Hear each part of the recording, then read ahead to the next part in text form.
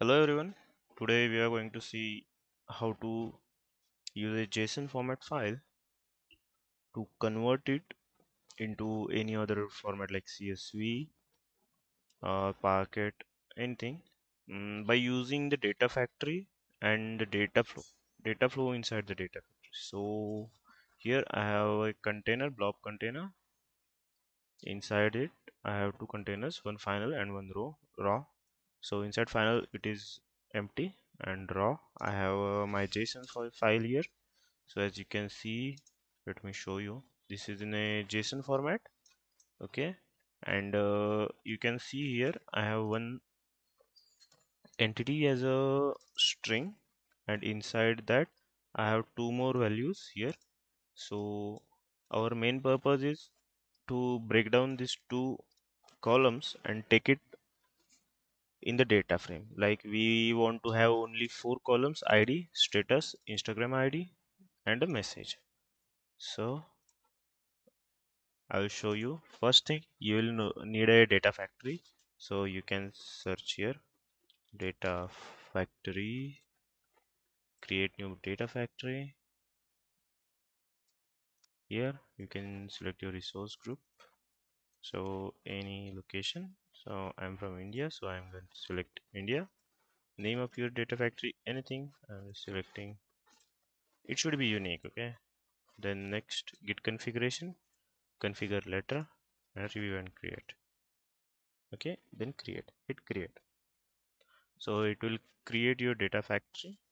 It takes a bit time. We'll see it.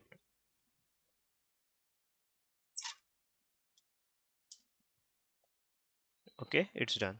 Go to resource, hit here, data factory studio. Now we are inside our data factory. So let us summarize what we have. We have a JSON file inside our blob storage. So when we created a data factory, what are the things we are going to need? So here we will need a data flow, we will need a pipeline, and we will need a two data sets, one as an input dataset, one as an output dataset. But to create a dataset, we will need one link service. So we are going to create a link service. First of all, blob storage. Here, select your blob storage and just create the link service. Okay, so you can just, yeah, okay. So we have created our link service. Then we will go back to author. Here, dataset, new dataset. So Azure blob storage, it's our JSON file. Okay, right? So give a good naming convention. Okay, dataset of a JSON file underscore input file. Okay, linked service, we created one, and we'll select the file. Okay, and hit OK. Now we will need another dataset, which is from blob storage, and we want to convert it into CSV format. So dataset underscore CSV underscore output file. Okay, it will actually help us to understand the which one to choose. Okay, we will save it into final folder. Okay, final container, first row as header, and hit OK. So next thing, we want to create a data flow, new data flow. So inside this data flow, if you do this data flow debug on, turn it on, 1 hour. Okay, hit OK. It will turn this thing on. It is a data flow debug, which gives you access to review your data live, which is really good, but it's gonna cost you. Okay, so keep in mind. So we are going to hit add a source. We will select our dataset. It is a input dataset, JSON format. For JSON, you will need to have one thing for sure. You'll need to take care. Go into source options, JSON settings, hit array of documents. This is going to help you to review the data. Okay, and one more thing I'm going to show you. Go to projections.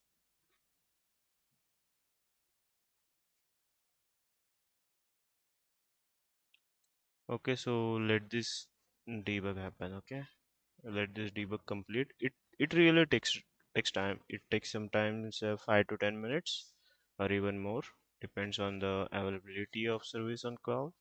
So it takes some time, so we have to wait. It will show our data here. Okay, live data, whatever the transformations we do here, it will show us in here. Okay, so just some settings, single partition, it is just a single file, small file. You can see here in inspect, you can see here our object story spec. It is showing a this stringed array format here. So it is very important to change this format to like it should show the list of the contents inside it. I'll show you right away. Just we will just wait for this data flow debug to come up to done, so we can move forward. So inside projections, these are projections. So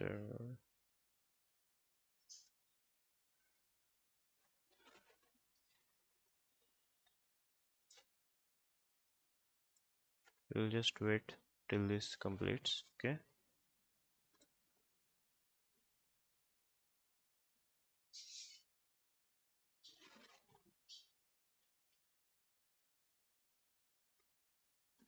these are just extra JSON settings. You have to select this one. Mm,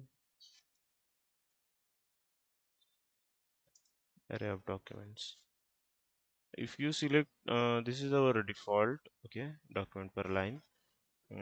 If you have this line ticked, then you can't preview your data, or it doesn't accept your data as is.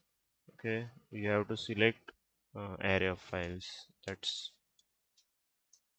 required.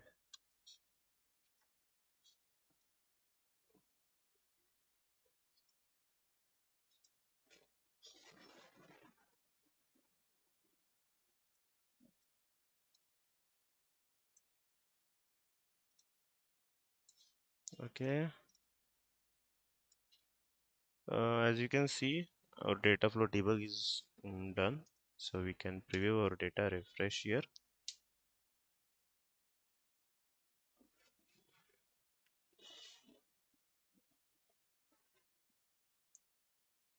It takes a bit time fetching data.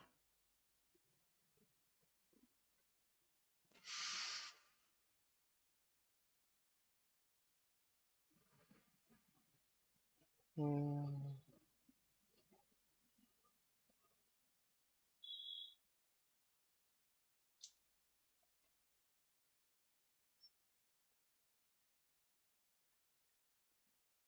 yeah, you can see the data what we are getting here. So this is the object, so we want to convert that object. So go to projection, import projection, click on this import projection. It does all the thing for you. It is a very important step in this situation. So to convert this string into, this is actually a struct format, so we have to convert it into the normal list we can read. So to show successfully imported. Okay, our projections, yes, you can see here arrow, these two columns right here. This one is very important. Okay, so now we will go to plus icon, we will do flatten on the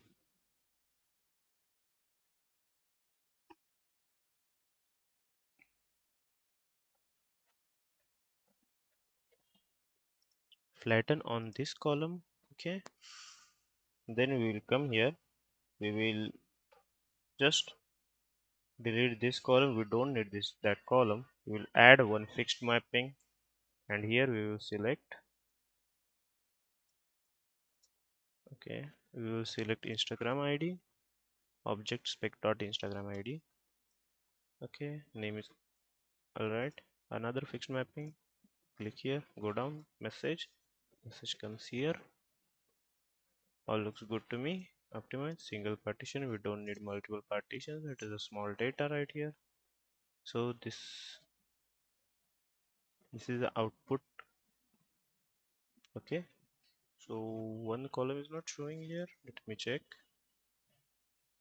Instagram ID and message ID and status. So inspect input output.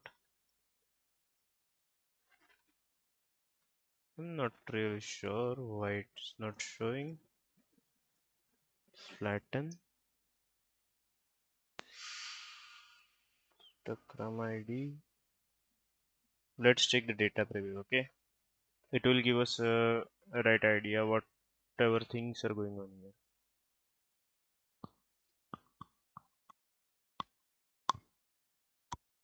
So data flow, data preview is very important. You can see your data right away. Let's see. Yeah, we have got 4 columns: ID, status, Instagram ID, and message, all separated out. So we can just sync it to sync. Yeah, this output dataset, sync dataset is our CSV format. Everything looks good. Optimize single partition. Okay, and now our data flow is ready. We'll go to pipeline, create a new pipeline, and here we will drag this data flow and hit debug. So now it is debugging the whole code. Okay, we'll see. It is queued, refresh, in progress. It takes a time. Everything in a cloud takes time. Just be patient. In progress. Let's just wait. It takes around 1 minute maybe.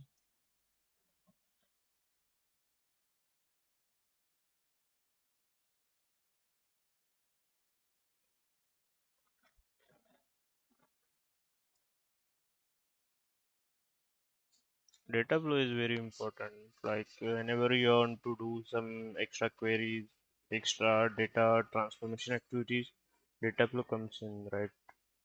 It's a code-free thing to do everything, right? We don't had to hard code anything. It was just selecting the functions and doing all the processes for us. It is taking a bit more time. Okay.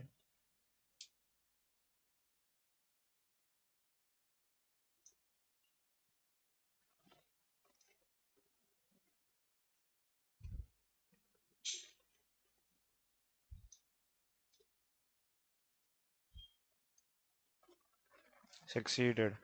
You can see it has been succeeded. We'll go to our blob storage inside final. You should see file here. Let's wait. It's refreshing yet. I don't know what happened. Let's refresh. Azure storage, blob storage. Something went wrong. My internet. I think it's my internet issue. Yeah.